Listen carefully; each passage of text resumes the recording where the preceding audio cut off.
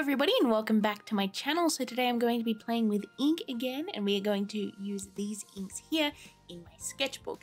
These are my Liquitex acrylic inks and I find them really fun to use, and we are going to be painting some mushrooms in my mushroom cream sketchbook. These inks I've had for quite a while and I really like them because they come with this little dropper, as you can see, which makes it very convenient for adding little bits of ink to some water here, which I like to do.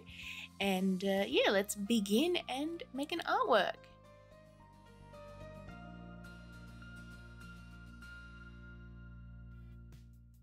Alrighty, so we're going to start off with a light sketch here, and I'm just using a normal graphite pencil, and I'm not going to do anything fancy. I just want to draw some mushrooms, some really cute sort of toadstools, and I'm actually going to be using a photo from a game called Disney Dreamlight Valley, which is a sort of Animal Crossing style game, but it's like Disney. And I'm using a photo from that as my reference because I want to draw the mushrooms in that game, because I've been playing that game lately and I've like seen the mushrooms about in the sort of area that you play the game. And I just think that they are really pretty and cute, and sometimes when I see stuff like that, I just want to draw it.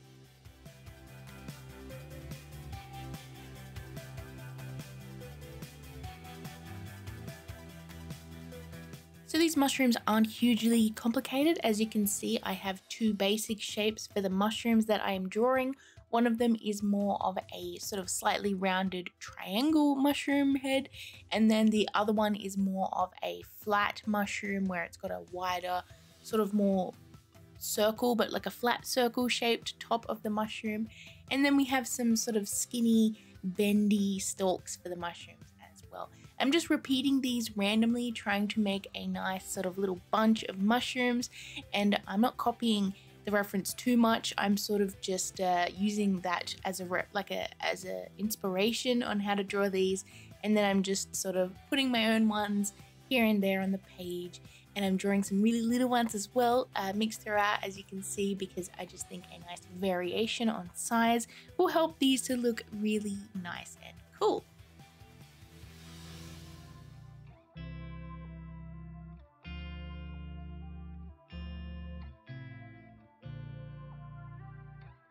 Now, as per usual, time to lighten up my sketch, and I'm just using a kneadable eraser here just to lighten it up as much as I can while still being able to see it.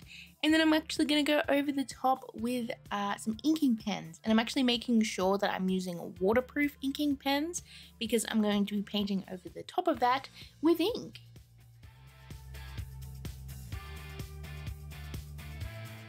So the inking pen I'm using today is a Spectrum Noir art liner, and it is 0.8 millimeters, so it's a nice chunky one. And I decided on that one because I want a nice sort of cartoony style for these mushrooms. As you can see, I am also using a little bit of cross hatching in some areas, which is going to have more shadow, and I just feel like it's going to get a nice sort of cartoony style, and I think it will work really well when I add ink later on to add sort of color and shadows.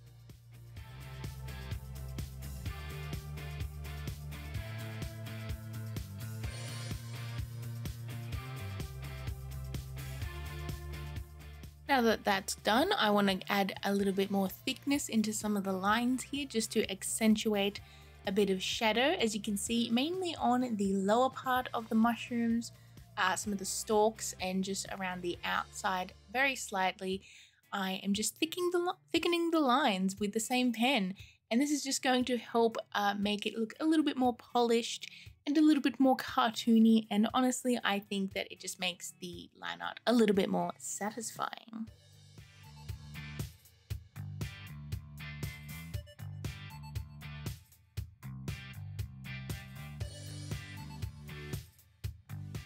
Okay, so I've finished the inking now, and I've also gone over it with an eraser to get rid of all of the leftover pencil lines so it is nice and fresh. And I've actually mixed up a very subtle purple color, as you can see here. I've actually sort of mixed a bit of water with a tiny bit of purple ink, and also a tiny bit of yellow as well, just to sort of mute the purple ink because I don't want it super vibrant.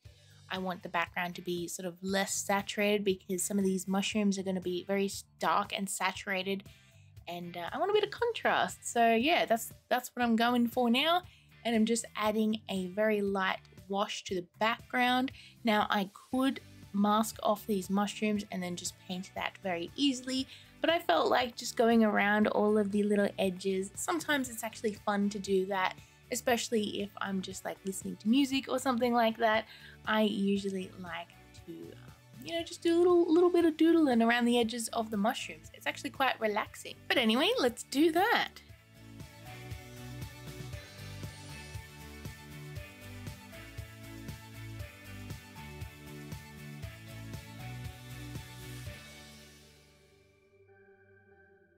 Okie dokie, so that is complete now, and that took me quite a while, but I didn't mind.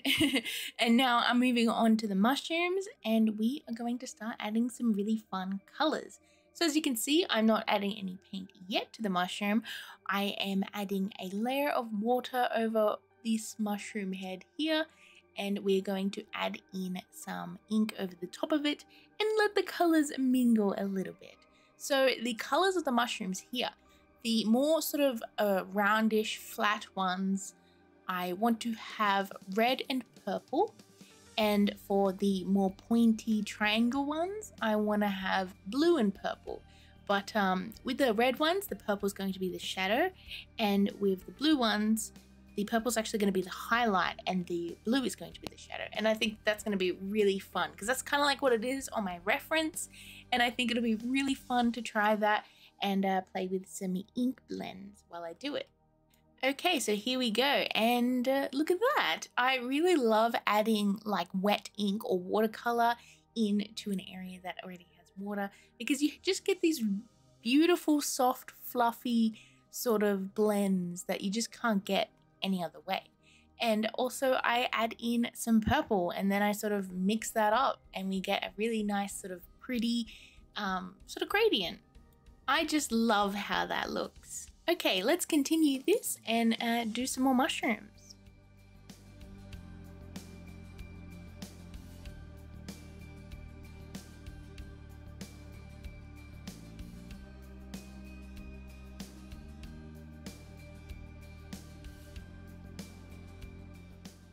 Look at how it is turning out. That red is really nice and vibrant. The purple is more vibrant in real life compared to on the camera. I'll try my best to sort of edit that to make it look as close as I can to real life, but I'm really loving these colors and I really love how the red mixes with that purple and we get like a nice sort of deep reddish kind of earthy purple color, and then it goes to the dark purple, and I'm going to have a lot of fun adding more layers to that to try and sort of deepen that shadow and just have a bit of fun with it.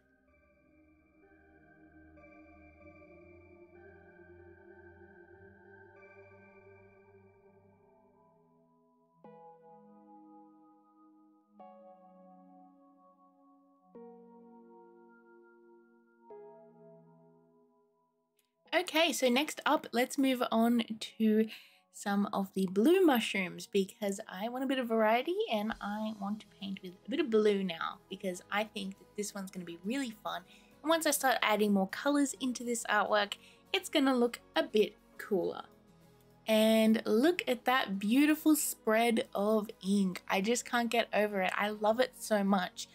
Doing that kind of thing is one of my favorite things to do when painting with watercolor or ink. It just gives a really sort of interesting and sometimes unpredictable effect when you do these sort of wet on wet blends. And sometimes it's magic, but sometimes it can be frustrating because it is a little bit hard to control, but that is the nature of the medium, and honestly I really enjoy using it this way. I find the unpredictability with it pretty fun.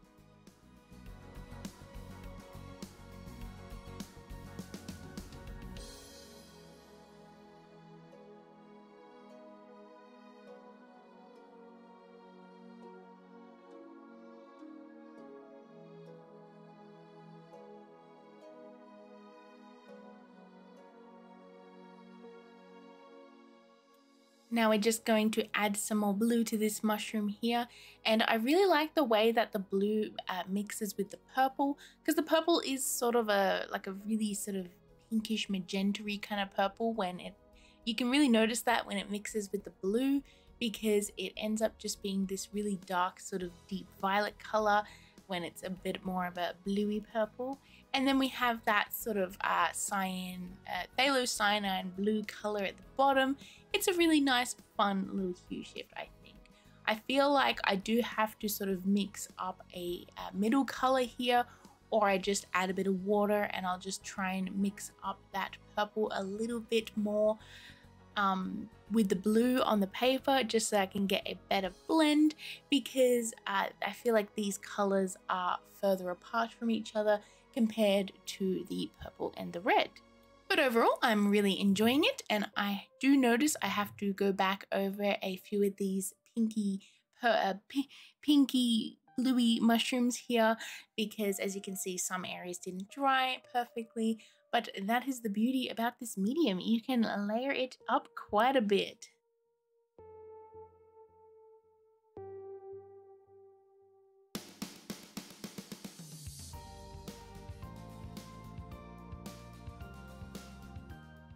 Okay, so moving on to the stalks here, what I've actually got is a small amount of black ink mixed with water to make a light grey, and I've actually added a little bit of that pinky purpley color just to give it a subtle, just a little bit of color in there, so it's not as like unnatural, if that makes sense. Just a very small amount. You can barely tell, but it really does make a difference. And I'm just going to add a layer to these stalky parts and the undersides of the mushroom, just to add a bit more realism in there, because they're not going to be pure white.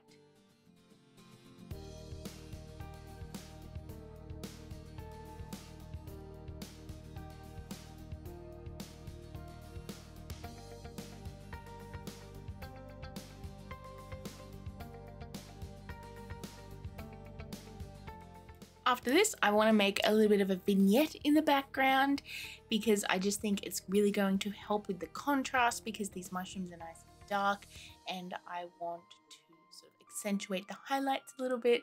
And to do that, I want to darken the edges of this painting here, and I think it will add a really nice sort of glowing effect. So what I've done here is I've got more of that sort of grey color, and I mixed a little bit more black into it, but also a fair bit more purple. So as you can see, it is still a muted purpley kind of color, but it's a little bit more earthy instead of pastel. And I'm just going to add in some paint to the corners here, and then I'm sort of going to blend it out a little bit. And we're gonna probably layer this up a fair bit with some more darker colors, just to try and get a nice vignette. And then I will come back after that.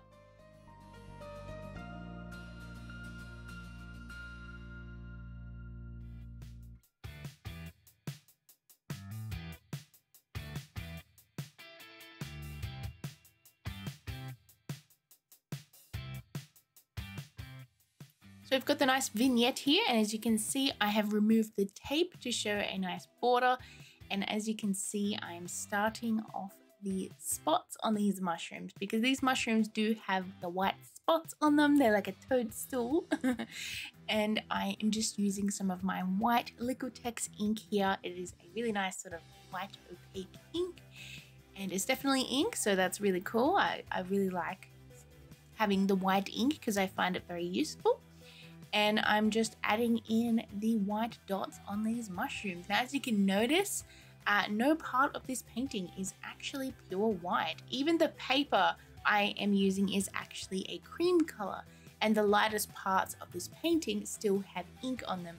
So when I add those white spots, it adds a really nice bright highlight, which really makes this painting interesting and really draws your eyes to the mushrooms. Now I'm going to be adding spots all over all of these mushrooms, and it might get a little bit crazy. It might be a little bit too like full on. I'm not too sure how it's going to go, but honestly, I really love the detail, and I think it adds really nice cuteness to these mushrooms. So let's do it.